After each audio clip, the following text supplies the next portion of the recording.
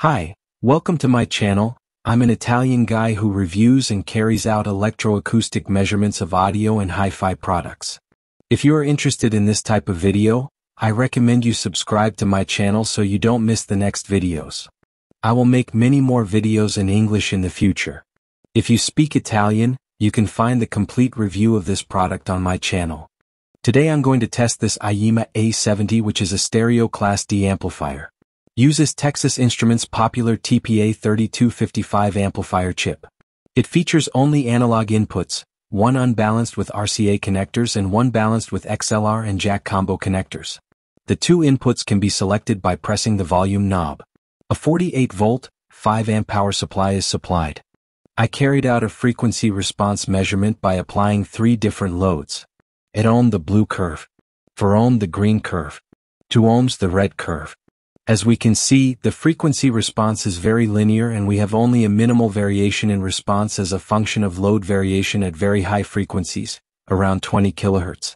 Usually in other amplifiers that use this TPA3255 chip, and in general for all cheap Class D amplifiers, these variations are much more evident.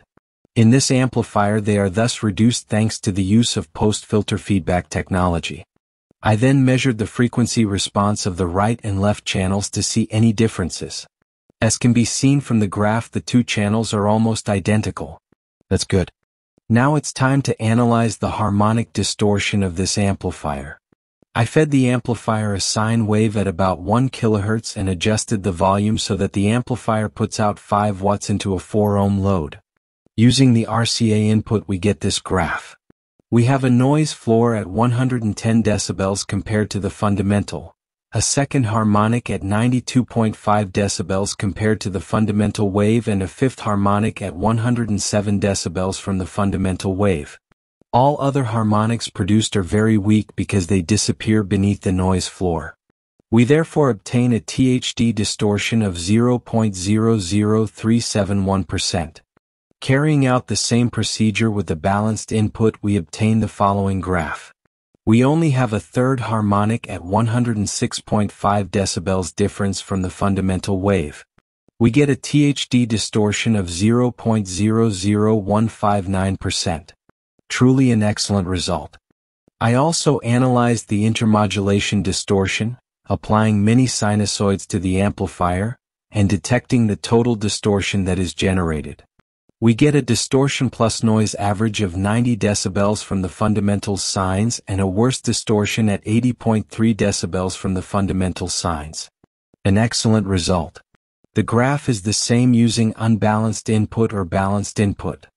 Inserting this amplifier into the distortion ranking of the amplifiers I have tested so far, it ranks first with the balanced input and fourth place with the analog input. Truly excellent. I then went on to measure the distortion as a function of the power delivered by the amplifier to identify the maximum power it can deliver with 1% maximum distortion. Above the graph you can see the various power values delivered on various loads. Inserting this Aiyima A70 in the power ranking of the amplifiers I tested, it ranks second behind the Foci Audio V3. Overall, I think the performance of this amplifier is excellent. If you liked the video, I ask you to leave a like. If you want me to make a video on some particular amplifier, write it to me in the comments. Remember to subscribe to the channel so you don't miss the next videos. Thanks and see you next time.